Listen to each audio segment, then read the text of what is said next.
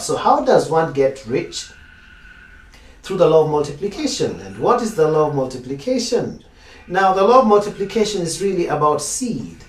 The law of multiplication is about planting, and then after planting, getting a harvest. Now, I'm not talking about you giving money to a church and then getting your money multiplied, because that never works. Okay? It is good to give tithes, offerings, first fruit, and seed to the church. But I want you to be a person who gives with the right motive. If you give money to the church expecting some multiplication to happen, it does not work. The Bible says, even if you read Malachi chapter 4, that if you give your tithes, that God will open up the windows of heaven for you so that there's a blessing upon you. He didn't say so that there's money in your hands. God blesses you so that when you touch something with your hands, that thing turns into success and prosperity.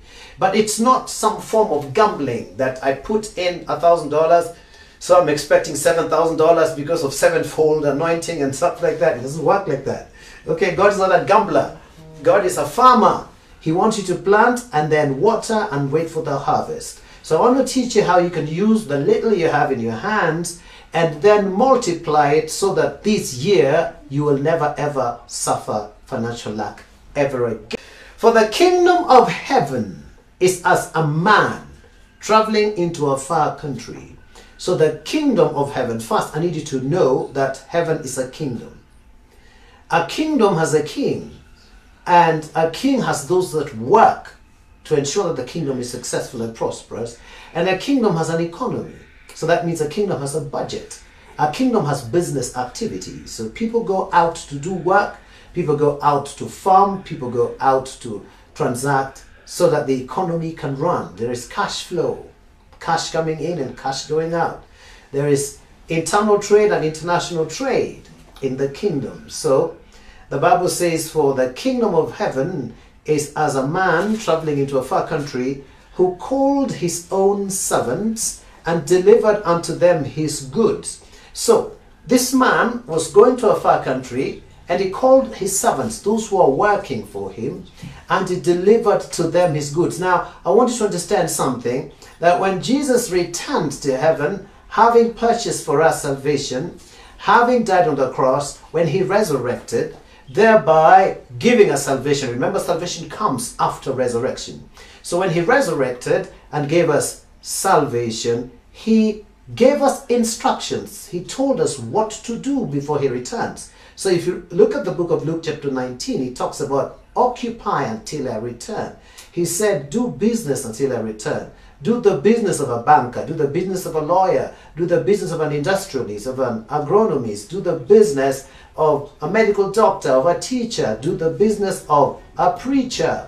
Anything that you do, remember, your career is your highest calling. Your talent, your career, that thing you're extremely good at is your spiritual gift. It is your highest calling. Did you get that? This might sound controversial, but it's true. It's biblically true. Because not everybody is called to be an apostle. He said he gave some apostles, some evangelists, some teachers, some pastors, some prophets. Some, not all. Because everybody has their calling. So if your calling is like mine of being an apostle, then prosper in that calling. But if your calling is being an athlete, prosper. That's your ministry.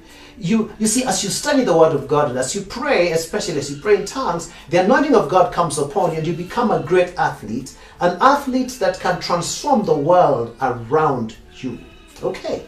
If you're a medical doctor, then God will give you extraordinary wisdom in handling patients and getting them to be cured quickly. And that way you contribute to God's kingdom based on your expertise, your wisdom, which is also your calling. Okay. So here you are, you could be a nurse, you could be a medical doctor, you could be a teacher, you could be anything in career. Remember, your career is your calling. Especially if your career is based on your natural abilities and talents. Then that's your spiritual gift. Okay. And that's how you will contribute to the kingdom of God. So God wants you to invest in your ability. Your first capital, ladies and gentlemen, when you're doing business is your talent. Your very first capital is your talent or your skills, your ability, okay? Your first capital. The first thing you need to start making money on the face of the earth is called your talent. This thing you are skilled in. Okay? There are people who are skilled in drawing. You know, they just grow up and they can draw. They can look at you and draw you accurately. They can represent your face. They know how to mix colors. There are people who are born and they just have certain things that they're extremely good at. That is your first capital. That is your first funding for success. If you take that to school, or if you take that to training, whichever way you look at it, and you become better and better at it, then your wisdom, which is your talent, is established because now you have understanding. You are going to school to understand why you know what you know. You get that? I'll give you my own example. I was born into a family where my mom and my father and my brothers and sisters were singers. So my natural talent was to sing and then to play musical instruments. It was natural.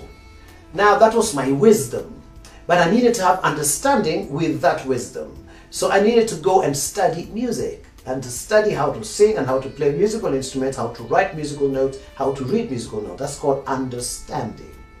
Having got the understanding of my talent, I subjected that understanding to knowledge.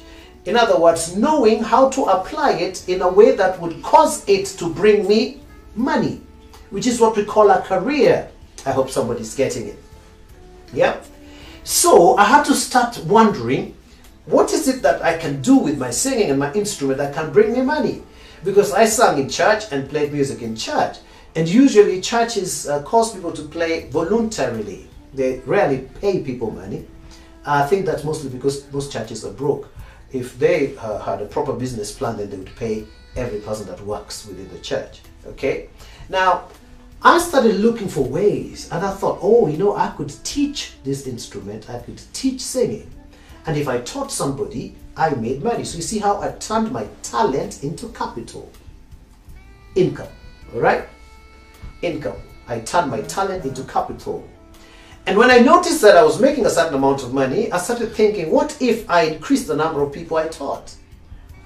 Apart from that, people started inviting me to play my saxophone in their weddings. And when I played, I think the first time they gave me rice and stew. That's my payment. You know, you have to start from somewhere. You have to start from zero, okay? Before you go to 1 and 2 and 3 and 4. The Bible says, don't despise the day of small beginnings. So I remember playing in somebody's wedding and they gave me rice and stew. And they said, wonderful, you're a great man, enjoy rice and stew. And I said, thank you very much. And then I got other connections within that very same wedding. And the next weekend I was playing in another wedding and I was paid a certain small amount of money. They said, this is for your fare. Yeah? Sometimes they call it bus fare. And then I kept doing that. So my playing and my singing started manifesting capital. So the idea here is to be a good business person that can multiply this thing that has already promised that it can pay.